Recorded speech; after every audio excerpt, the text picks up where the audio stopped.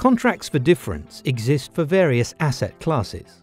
If you're comfortable with, for example, stock indices or commodities, CFDs can be a profitable addition to your portfolio. Contracts for difference are quoted in the same currency as the underlying asset, and dealing hours are generally the same, sometimes even better. Since they derive from underlying assets, they are often more convenient to trade. For example, they carry no stamp duty. Since you do not own the underlying asset, you do not need to worry about storing tons of oil, and you can sell CFDs without owning any to begin with. When you trade CFDs, the broker's fee is included in the spread between your purchase and sales price. Besides the spread, CFD trading only incurs costs if you keep positions open overnight, after close of trading. Your position is closed and reopened or rolled over.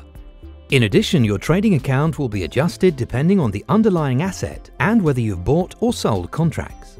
For example, if you've bought CFDs based on a stock index like the S&P 500, you will receive dividends. You will also pay interest that corresponds to the rollover fee to maintain your position overnight. For this reason, it is important to ensure that you have funds in your trading account to cover rollover rates and any cash adjustments.